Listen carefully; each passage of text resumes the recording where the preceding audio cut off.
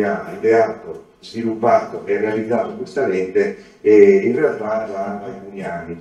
Abbiamo pensato di fare, io faccio una breve introduzione, vi dico un po' quella che è la mia esperienza scarsissima, dovuta non tanto alla mancanza di indicazioni o perché io non credo all'utilità di questa lente, anzi, ma perché in questo caso purtroppo io lavoro in Emilia Romagna, anzi in Romagna, e come tutti sapete abbiamo delle limitazioni importanti per quello che riguarda non solo l'attività privata ma anche l'attività pubblica. Se le lenti non sono acquisite in una camera regionale diventa veramente un'impresa riuscire a comprare al di fuori di queste, e per cui lenti come queste qui vanno acquisite a persona, con richiesta quindi personale e giustificando le varie modi, per cui alla fine diventa talmente difficile riuscire a ottenerle che non riesce a fare dei grossi numeri, neanche se avresti intenzione di utilizzarne un po' di più.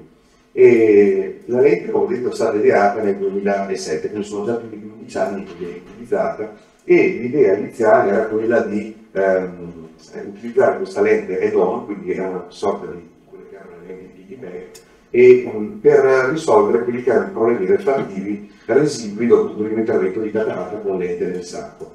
E poi quindi questa lente era una lente monofocale. Da lì poi sono invece state introdotte un'ampia varietà di Sulcoflex, perché oggi è disponibile anche la torica, ma è diventata poi anche un modo per risolvere non solo un difetto refrattivo, ma per aggiungere una multifocalità su una lente monofocale precedentemente impiantata, e quindi oggi è disponibile anche nelle forme trifocali torica e non torica.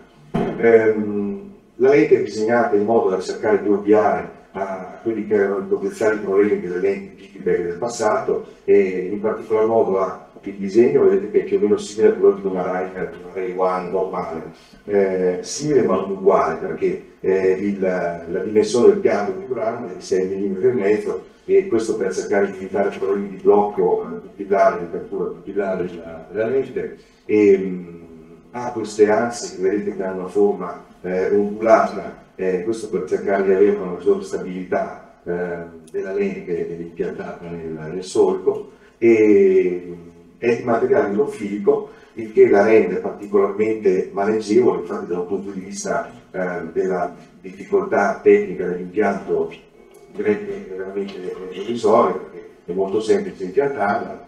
E poi ha un'altra caratteristica, che le appliche sono inclinate di 10 gradi, questo per fare in modo che non ci sia un contatto continuo della lente con l'iride, in modo da non avere distorsione di pigmento e quindi potenziali problemi di ipertensione oculare nel post operatorio. Qui ancora sono brevemente riassunte queste caratteristiche, io vado molto veloce perché poi il professor Amon invece avrà modo di fare una presentazione molto più completa ovviamente di questa. L'altra caratteristica interessante è che il piatto della lente ha una forma concava sul lato che va ad appoggiare sulla lente precedentemente impiantata, e questo in modo da non avere un contatto diretto, in modo da ridurre la possibilità che si possa formare una proliferazione cellulare nell'interfaccia, che può portare ad una ipermetropia non preventivata nel preoperatorio, nel post-operatorio. Questo è un caso che ho fatto recentemente, così come fonte di discussione più tardi. Si trattava di un caso, diciamo, tecnicamente più semplice rispetto ad altri, cioè una persona che tra l'altro molto ipermetrope, nel primo occhio che è stato calato sul sinistro, che ha pure un occhio miope e ha anche una degenerazione maculare semiatrofica con una lesione pseudo-lutealiforme centrale, e partiva da una inflazione di più 5. Il calcolo dell'aiolo qui dava una lente per ottenere l'emetropia di 28 dioptrie. L'equipe chirurgica ha erroneamente impiantato una lente da più 20, e quindi nel post operatorio ci siamo ritrovati ad avere nuovamente una rifrazione di più 5. E quindi in questo caso l'idea era quella, onde evitare di dover impiantare la lente, di impiantare una Sulcoflex, in questo caso monofocale.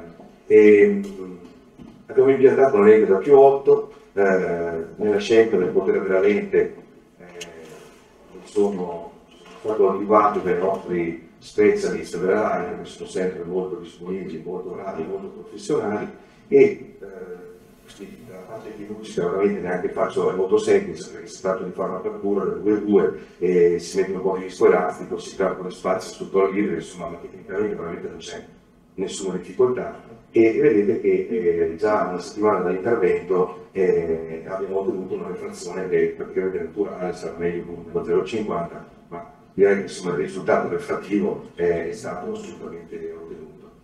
E io a questo punto lascio la parola al professor Amon, poi avremo spazio per chi vuole avere altre informazioni, domande, chiarimenti, insomma, siamo qui apposta. Grazie. Can you hear me? Yes. Yeah. I'm very happy that I'm here in Italy. I always like to travel to Italy and to these beautiful cities. Thank you to Reina that you invited me.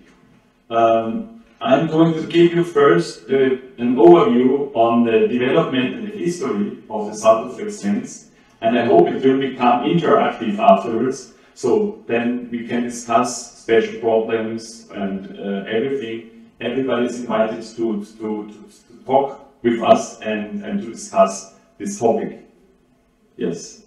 So, you know, progress is always a different kind of a curve. You all have you don't have a linear advance. It's always with backdraws and then you create a new thing. And I think one of these steps was the creation of add-on lenses, because with that lenses we can solve different problems.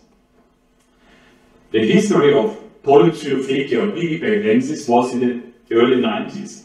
At that time, the surgeons implanted 2 biconvex lenses into the capsular bag. But this, in cases of high hyperopia or myopia, so in order to come close to ametropia. The problem is, there are different problems. One problem is if you bring both lenses into the bag, there are these lens epithelial cells, and they grow into the interface. And when they go into the interface, you can't treat it very well, you can't get it. You have to remove the first lens and then you are ametropic again. So this is one of the problems. The second problem is, if you have 2 biconvex lenses, you get contact between the lenses, and they flatten. And when they flatten, you have a hyperopic defocus. So the refraction is not exact. And the third, as you all know, with Sulcoflex lenses, they may rub the iris, you may have pigment dispersion, inflammation, and so on. So you have to have a specially designed lens in order to overcome these problems. So this is the history of the Sulcoflex lens. In the late 90s, I had this idea that I thought if you put the lens into the sulcus, there should be an interlenticular opacification, and you could overcome these ametropic, these refractive surprises. At that time, biometry was not that good, and we often had problems thinking to exchange the lens, telling the patient you have to wear glasses, and so on. So for that reason, I thought only for ametropia it would be a good idea to do that. And then I approached Rainer it was 2000, and it took 4 years until we had the first prototype. And in 2007, I implanted the first Sulcoflex on an ametropic pseudophakic patient, so it was a secondary implantation. At that time, MDR was not that difficult; it was more easy to do that. And you see it on the picture of this patient. This was my first high myopic patient with a bad result of biometry, and then I implanted the first Sulcoflex in 2007. So we have now a follow-up of about 17 years. So this is quite a time. And later on, we created the idea that not only for biometrical surprises we can do that, we can also do it in toric versions, we also can do multifocal versions, and we also can do a DUET procedure, which means we do the cataract, implant the lens into the bag, and on top we put the multifocal lens in order to have the patient spectacles independent. So we need an optimized IOL design if we want to implant the lens secondarily, so when the pseudophagus is already in the eye, or if we want to perform a DUET procedure. It is important that you have a good material. And we could show in the 90s that hydrophilic material has a higher UVL biocompatibility. And this lens is in contact to UVL tissue in the sulcus, so to vascularized tissue. And because of that, I think it really is important that this lens is made of hydrophilic acrylic and not of hydrophobic acrylic. The second thing is you need a different optic shape. You need a large optic. This optic is 6.5 millimeters in order to cover the first lens, which is usually 6 millimeters.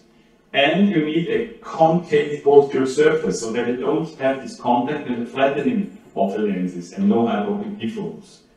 And the haptic should be larger because the sample is at a different diameter and it is ondulated in order to overcome some rotation. But I will tell you later what I think about the rotation. So there are different options now. You have monofocals, you have multifocals, you have toric, and you have a combination of multifocal and toric lenses. To give an overview, I also have to tell you that there are two different other companies producing add-on lenses right now. That's the crystal lens, the Sulcoflex, we are talking about that, and the first Q lens, which have a different shape, but they're all of hydrophilic material. Some exotic lenses on the market, I think in the middle you see this Morka lens, which has a stenotape hole inside, which increases the depth of focus. This lens, unfortunately, because of MDR, is not available easily. You have to write a prescription for the patient. This is quite interesting for irregular astigmatism correction or something like that. But it's a rare case, I would say. And there's an off-label use of other lenses. Some people use the ICL.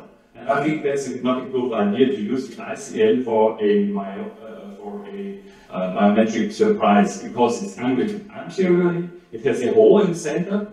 That's okay with phakic patients. It's a nice lens for phakic patients, but not pseudophakic patients if we have a specially designed lens for that purpose, not ICL. I think that's not a good idea in that case. The surgery, the IOL calculation for a DUET procedure is straightforward. You do your biometry and you calculate, and then you just put this first lens in the back in order to have the patient mainly ametropic. Some special cases, maybe you go for minus, but usually you go for ametropia, and then you put a multifocal lens on top with zero correction for far, and you have the ads for 1.75 for intermediate in the trifocal case, and for 3.5 diopters for the near. The IOL calculation for secondary implantation, when you have a biometrical surprise, is straightforward and easy. You don't have to measure the eye, you don't have to do a biometry. You just try to get the exact spherical equivalent. And if this spherical equivalent is within 7 diopters, you just have to multiply the spherical equivalent with 1.5 in hyperopia and with 1.2 in myopia. And that's straightforward. And then you have a diopter. And then you use this diopter and put it in. Here now you see a DUET procedure. A standard DUET procedure. In that case, it was a toric monofocal lens I put into the bag. You have to remove the viscoelastic from behind before you implant the Sulcoflex. So I do it like this. So first I remove the viscoelastic from the capsular bag. Then I again instill some viscoelastic behind the iris to lift the iris. And here you see this lens is very soft and opening very slowly and gently and very controlled. Then you remove the viscoelastic from the interface and from the anterior part. And then you have usually a very nice result with a trifocal lens on top. This is the DUET procedure. And here you see an ametropic patient with a biometrical surprise. Here you see the folding procedure. You have here this it's important that the optic edge is behind these, the edges of the folding device. You close, and it's important that the trailing haptic is ideally on top of the optic so that you don't interact it during the pressing forward. And then here again, I slowly inject the lens, try that the bleeding haptic is behind the iris so that I'm in the right position and not in the back definitely. And then I rotate the lens in. Usually I go 90 degrees between the haptic of the back lens and the haptic of the Sulcoflex lens. I think it is more, it is better, it has more space than for the implantation. Again, removal of the viscoelastic, and you see there's some cataract, and I would suggest to do the YAG capsulotomy afterwards, but you definitely can also implant this lens in YAG situations. But if you have the choice, I do it later.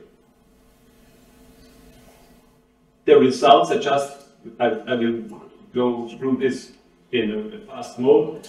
We did some cadaver eye studies. They showed that the position of the lens is nice. They have a good centration and a minimal contact to is only in the periphery, definitely, where the haptic is located.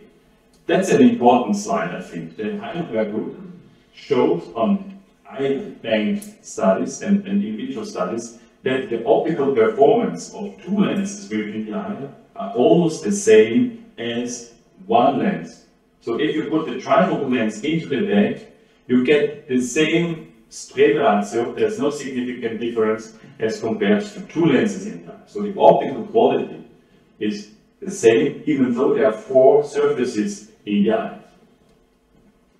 Here again, they could show that, and the transmission is even better as compared, for instance, to a bag lens with glistenings that Alcon sometimes has. So they compared Alcon to the DUET procedure, monofocals, and they could show that the transmittance is even better as compared to some other lenses on the market. So optical problems, similar, and no adverse reaction.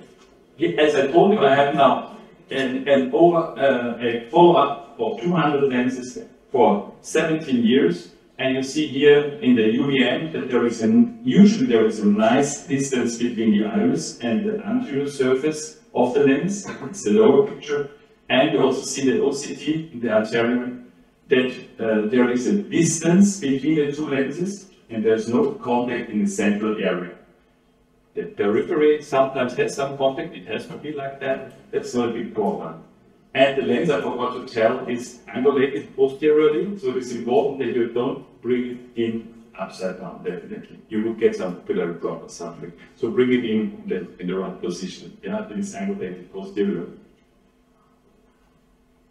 Here there is a toric study. This was a study where we realized that there's some rotation. That's one of the slight disadvantages. Because as you bring this lens not in the bag, where the bag is closing and holding the lens in position, usually, this lens may rotate. And we have a rotation, and the literature shows the same results in about 10%. So you have to know that if you do a toric correction, it's a very nice tool for either Peer2Peer or whatsoever. If you have a change in the torus, you have to know that sometimes these lenses are rotating. If that happens, you may suture it. I usually then take one haptic out and suture just one haptic with a 10-0 Berlin suture on one position. It hasn't to be very strong and holding the lens tightly. It just has to keep the lens in the right position. You have to consider that. Yeah? So this is one point I want to mention. I think toric is fine with add-on Sulcoflex lenses, but you have to know that they may rotate. I now do some plunging techniques for that. I don't suture it with a knot, and I want and have to mention that if you're interested in flanging, I wrote a book last year about flanging technique. So maybe in Springer, you can find that some tips for that. That was interesting. The centration. We did a study where we measured the centration of a capsular bag lens and compared it to the centration of the sulcus lens within the same eye. And there we could show that the sulcus lens had a slightly significant better centration than the capsular bag lens. And this centration stays because there is no contraction of the capsular bag or whatsoever. The sulcus lens stays in the sulcus and there's no change. Different with the capsular bag. So the DUET implantation, maybe some more words about the evolution of multifocal lenses and EDOF lenses. It's interesting that in the 80s, some here heroic surgeons cut two lenses into pieces and glued them, and they brought it into the eye. So they had bifocals within the eye in the 80s. This was some kind of crazy maybe, and it didn't really succeed. But nevertheless, in the late 80s, there was the first diffractive lens on the market. It was a 3M lens, which was made of PMMA. They had to open the eye very widely, and they had some induce astigmatism, so it didn't work. So we had to wait until we had foldable lenses.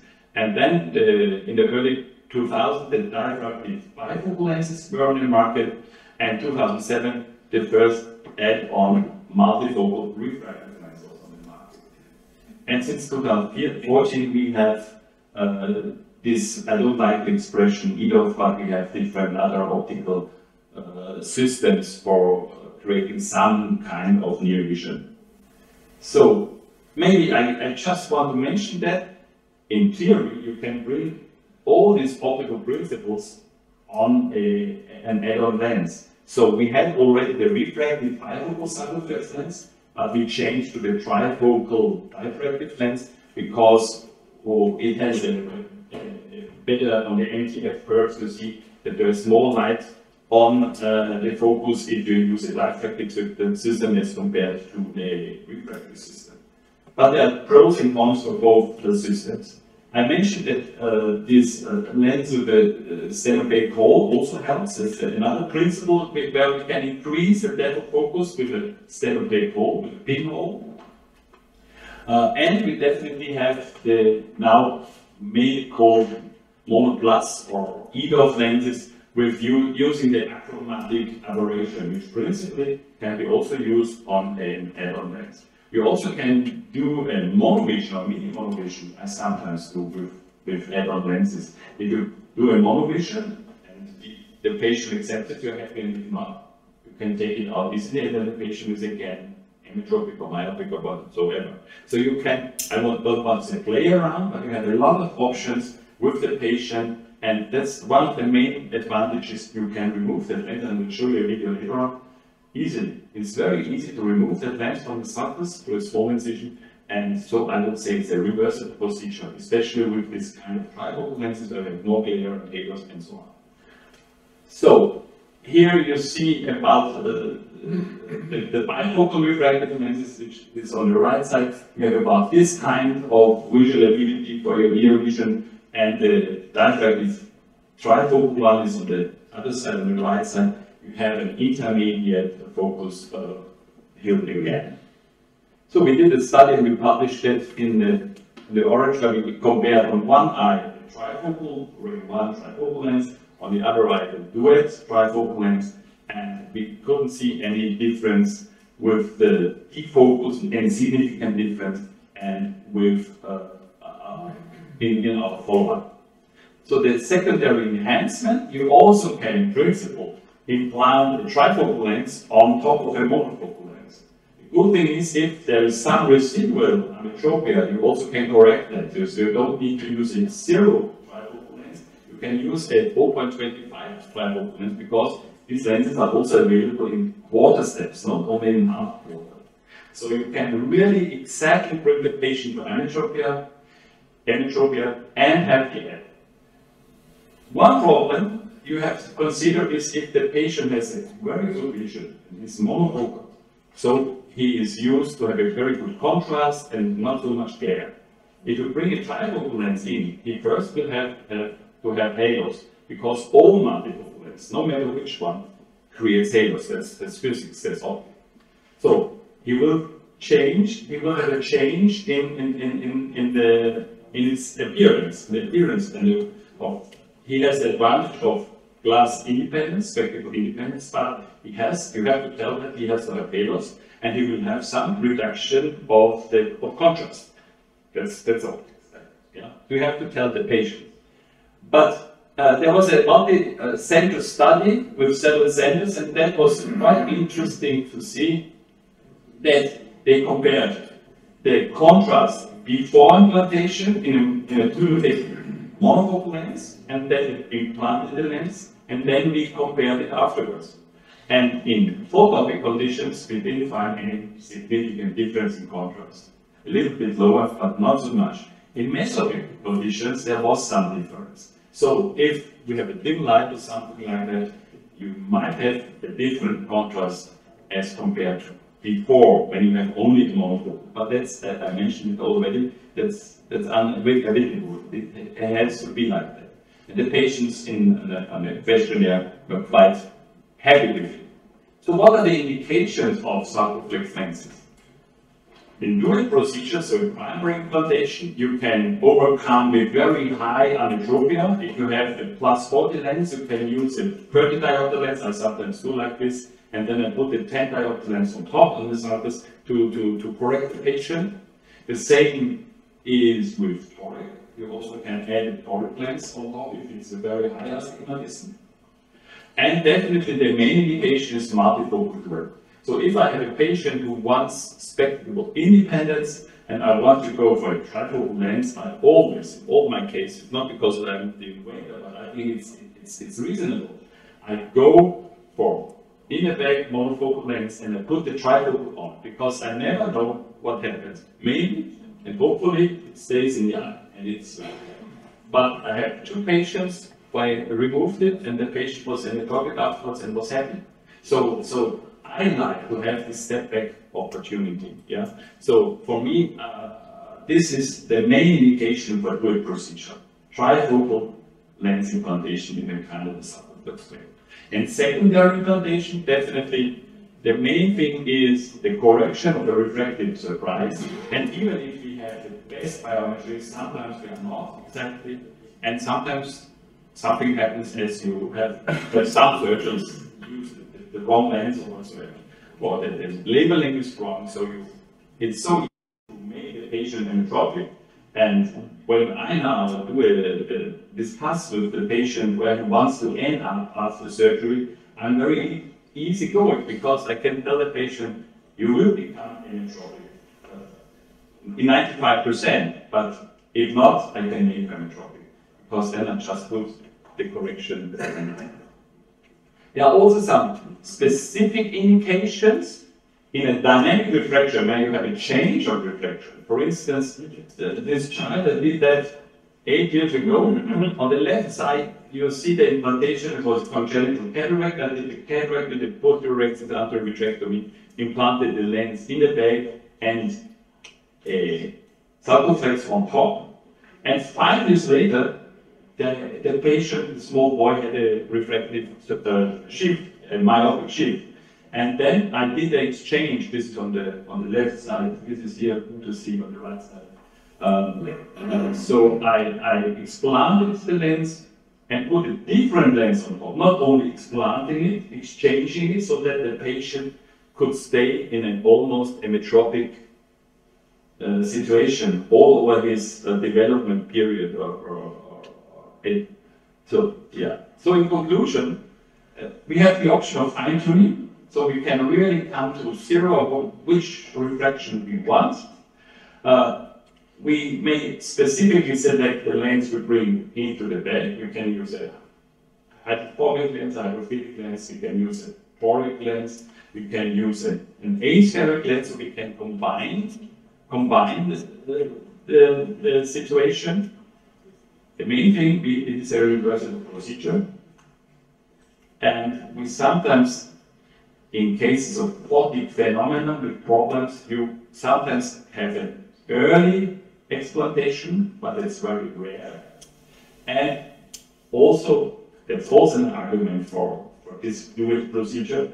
Later on, when we do a clear lens extraction on a patient with 28 years, we never know what happens in 30 years. If it becomes a diabetes, if it becomes an AMD, and if you want to have a better contrast, we can explant this lens 40 years later. So I have a patient, I did the first lens 15 years ago, and he had developed an AMD, and I discussed it with the patient and explanted the lens in order to increase his contrast. So we also can step back later on. So we have the option to bring the patient to monofocality if there is a need to or if we want to. So here you see an explantation. It's not often that happens, but you see here I just, it's 2.4 millimeter incision. I just go in with a forceps, an implantation forceps, and that's now an explantation forceps, and just pull it out. Because the lens rolls itself, you don't have to fold it, you don't have to cut it, you just take it and pull it out. This is almost reversible, I would say. So, as take-home message, the optical quality is almost identical to single trifocal areas, but it is reversible. And the main indications, again, multifocal DUET implantation, and in pseudophakic patients, multifocal enhancement, or the correction of a biological surprise. Thank you very much.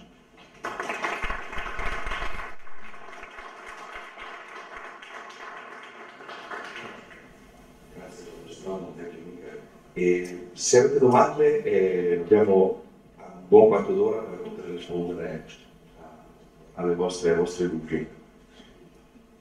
La prima cosa che mi è dato in mente, perché ci siamo incontrati ieri, ne abbiamo parlato ieri, è che nonostante avevo visto il disegno della lente com'è, teoricamente disegnata in modo da non avere spostamenti, invece il professore Amon mi diceva ieri sera che la percentuale di occhi che hanno visto un impianto di Sulcoflex storica si può spostare nel post operatorio e il fatto è che a differenza delle toriche impiantate nel sacco, che hanno generalmente possibilità di muoversi solo nei primi giorni del post operatorio, qui la rotazione può venire anche alcuni mesi dopo, e nonostante tutti gli accorgimenti possibili è uno dei possibili delle possibili complicazioni della lente.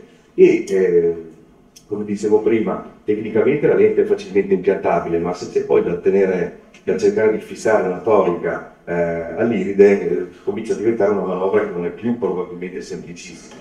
I was saying that rather yesterday we talked about the potential issue of the rotation, the post-operative rotation of the toric Sulcoflex that can occur not only in the short time, the post-operative short time, but in the long time. So you have to be very careful in the follow-up of this type of patients. That's right, that's right. It can happen 4 months later. You never know when it happens. Usually it doesn't happen, 90% stay, yeah. But I had some patients where there was a rotation 3 months later, which would not happen in a backlens, definitely. So in the beginning I just re-rotated it then, but those cases where this lens rotates, especially on that axis where you want to have it, they would, the chances very high that they will re-rotate again. So I did it. It was easy, just rotate it with Desmond bag, you just do it. But 2 weeks later, the patient came back and said, now I have blurred vision again, re-rotation. So in that case, now I do, as I mentioned, I do a fixation with this suture. Extension where? Extension or? Sclera. I do have sclera fixation on the axis. Yeah. And then it says that. Then you never have a rotation. It's a little bit tricky, maybe if you're not used to this kind of surgery, but with a spatula needle and a protein suture, it's not so difficult. You mark the axis where you want to pick it. It's not always the same axis as the torus, because you suture at the end of the haptic, and the torus is not at the end, it's on the axilla of the axis of the optic. But it's working nicely. It works if you. But I think it's important that you know that, because I was very disappointed in the very beginning, because I thought it will stay. There's nothing that happens. The haptic is large, there are undulations, they will stay. 10% did not stay. But you can overcome the problem. And mainly, I don't need toric lenses. Mainly, I need spheric lenses or trifocal lenses.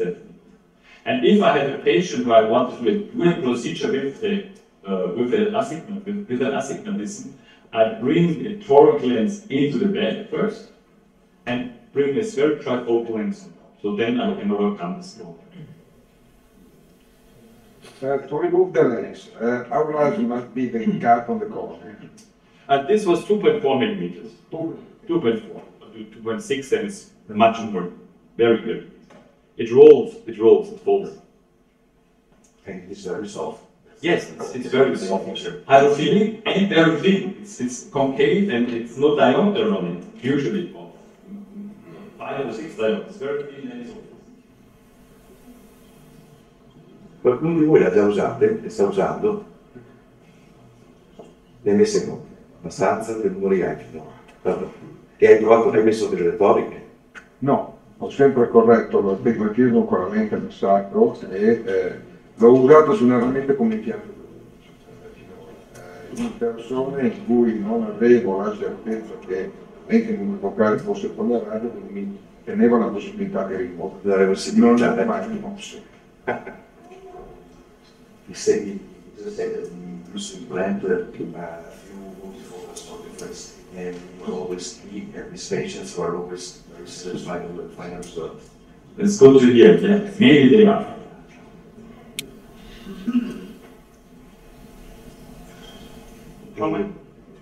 How much time do you wait for the second implant for the DUET? You shouldn't wait too long. It depends on the situation, yeah. But if you have, I did last week, I did a patient, -8, clear lens extraction, young patient, 48 or something, yeah. I did one eye, multiple trifocal, DUET. Looks very nice, good vision, but she has a perfect near vision on her left eye, on her not operated eye. So she's complaining because she says, I read much better on the non-operated eye. Definitely, there has to be like this. So maybe it would be better to do it on the same time. Sometimes I do, or at least let's say 1 or 2 days later. You should have it very short to get. Cataract is more easy, definitely. They are happy anyway. If they have cataract, they are happy. But in clear lens, you shouldn't have too much time in between because the patient will, and that's sometimes a little bit tricky. So you can choose whatever you want, but my suggestion is to do it in a short time period difference. To do it in a difference is reasonable because if in the first eye you have some ametropia, you can easily correct that on the second eye. And if it's really a significant ametropia, you even could exchange during the second surgery, exchange the other lens. If it's needed, yeah. But do it in a short time period difference. You had some pupillar block and pupillar block. One was admitted to us because there was a block. And then I realized when I did the surgery, I wanted to expand it, it was upside down. If you have upside down, you might get a block. Otherwise, you won't get a block. It's split, it's angulated posteriorly. Sometimes you get some pigment on the lens surface, sometimes, in rare cases. In my thinking, I think it's not a big problem, but that is to be considered sometimes. You do not consider the anterior chamber, the depth? No. I did it in children with eye length, axial length of 15 millimeters. So even if the anterior chamber depth is very low, I think it's not a problem. Usually then, the lens is very fit. You remove the lens, the pseudophagus is 1/6 of the normal lens, so there's space enough. So you have always be aware to have properly implanted the area, not upside down. Yes, that's absolutely important, yeah. But it's easy to see. It opens slowly and there are long haptics, they go behind and then you see that it's in the right direction. Yeah. If you're into the human optic lens, for instance, it has 4 loops and there sometimes it's not so easy to see if it's upside down or not. Yeah. No, it's fine. It's important, but it's easy.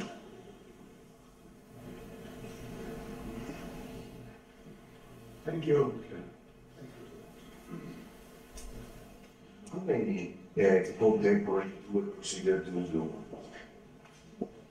I mean, it's your first choice. It is my first choice. It is my first choice, but I'm very critical in choosing the patient, so I don't do so many trifocal lenses. But when I do trifocal lens, always DUET procedure, and I would say I do it 2 a week or something like that.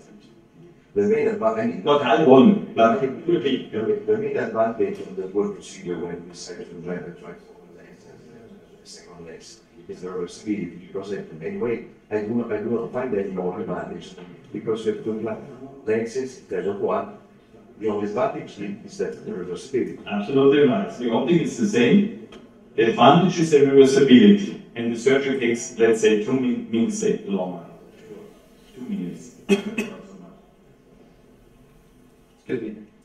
I've seen that you have a very long haptics.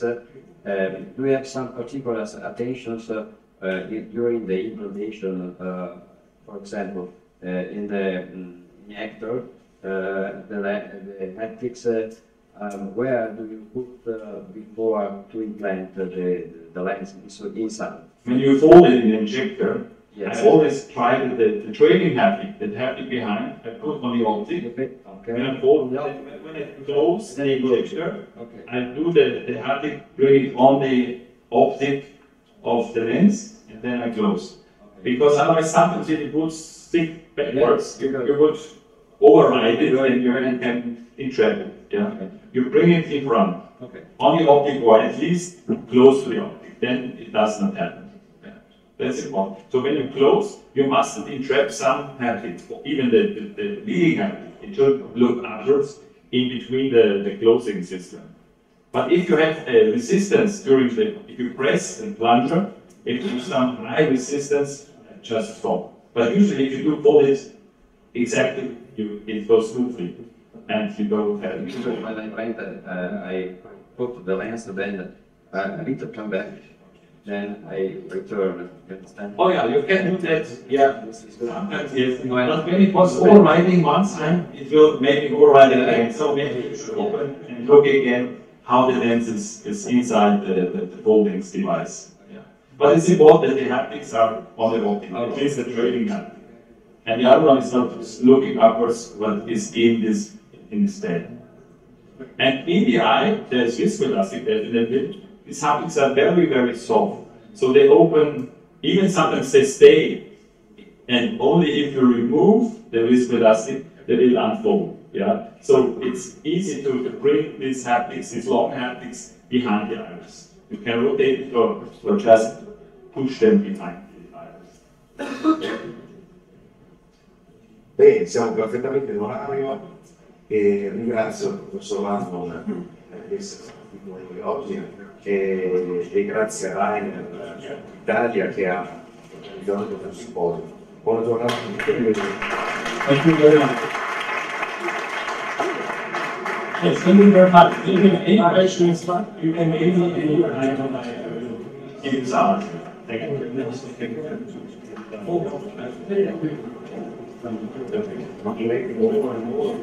Yeah.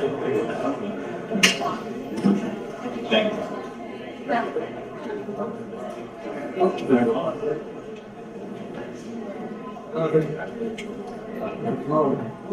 you.